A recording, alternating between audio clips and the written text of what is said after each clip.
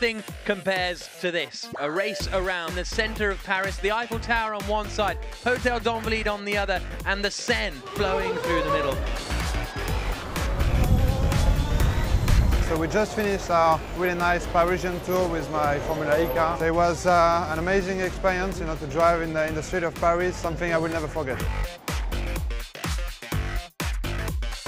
This is one of our 2 home races. So the main thing for us is to put on a great show for everybody at DS and bring home some valuable points for the manufacturer's title.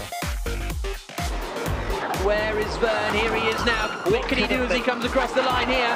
It is quickest. Come on, Bird almost 0.4 of a second up on Jean-Eric Vergne. Across the line he comes, a 101.514. That's how it's done.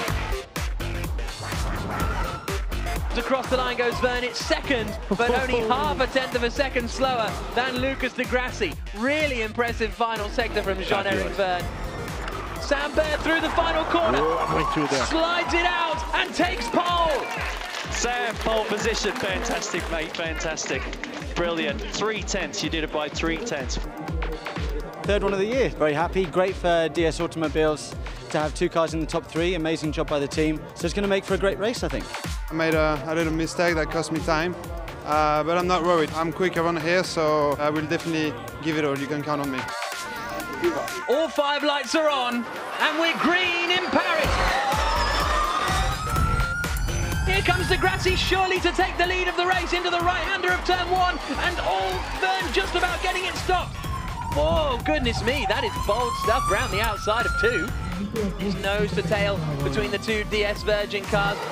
And here we go, Vergne and Bird going side by side, and we're on board with Bird, looking to the outside of Vergne, but he needs to watch his mirrors too, because those Renaults are coming. These guys, here's the move. Oh, on the inside goes Bird, and the 2 DS Virgin guys hit each other, and Bird holds on the inside, and that has allowed Sébastien Buemi to join the party.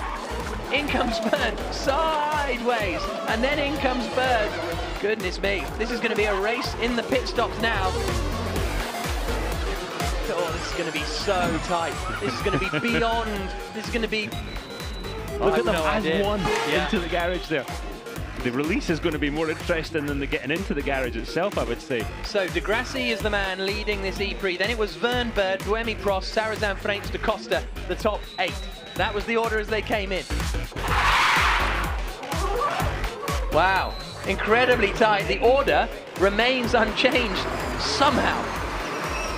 That was really good, Sam. That was a 1.20. We're 0.11 ahead. Second is Jean-Eric Vergne in the DS Virgin car, chased by that man, Sam Bird.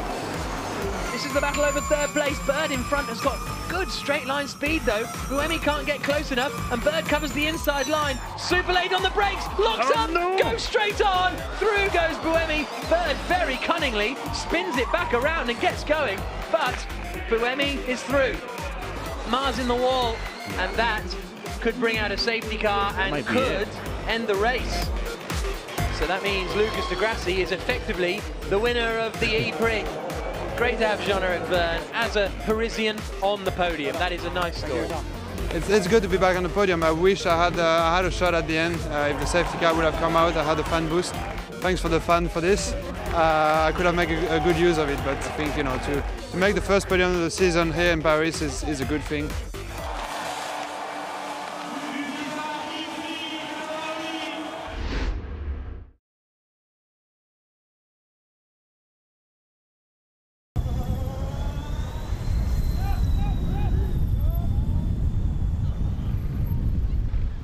Stop-toi sur le côté là, stop-toi sur le côté, ça arrête.